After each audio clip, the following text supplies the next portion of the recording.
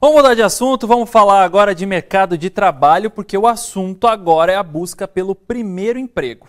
A falta de experiência não é um problema para algumas empresas. Então, o SBT Paraná preparou um guia para você procurar emprego no lugar certo. O atendimento ao público para Naomi foi a porta de entrada para o mercado de trabalho. Sem ter atuado antes na área, a jovem agarrou o emprego de recepcionista. A gente tem que estar com vontade de aprender sempre e com isso a gente vai aprendendo. A empresa vai nos fornecendo a oportunidade e a gente tem que agarrar com tudo. O setor de comércio e serviços é o que mais oferece oportunidades para pessoas que não têm experiência. Aí, no topo do ranking, os supermercados e as empresas de telefonia, principalmente para desempenhar a função de operador de telemarketing.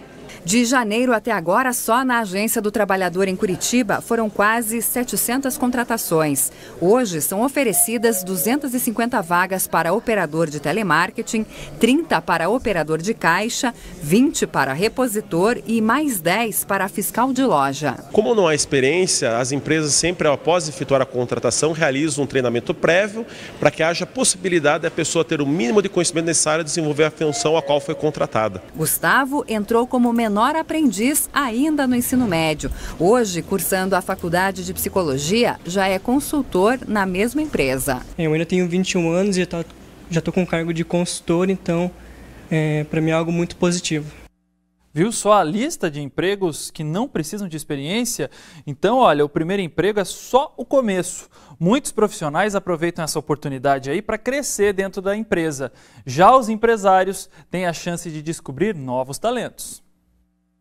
Esse pessoal está sendo recrutado para a captação de recursos por telefone para uma fundação. A vaga é para trabalhar em casa. Eu estou bem animado e bem curioso, porque eu realmente nunca trabalhei nessa área dessa forma, né? Muitas companhias preferem justamente quem não tem experiência. O foco dessas empresas é descobrir novos talentos, profissionais ou pessoas que possam ser capacitadas, desenvolvidas, que possam adquirir conhecimento dentro daquele conceito daquela empresa. O comportamento e a disponibilidade são pontos bastante observados para essas vagas. Demonstre interesse, pesquise a empresa onde você está participando desse processo seletivo.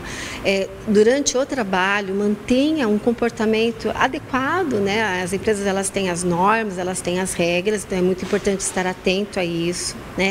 Se relacione, seja discreto, né? Tenha uma boa comunicação, participe, seja uma pessoa dinâmica, né?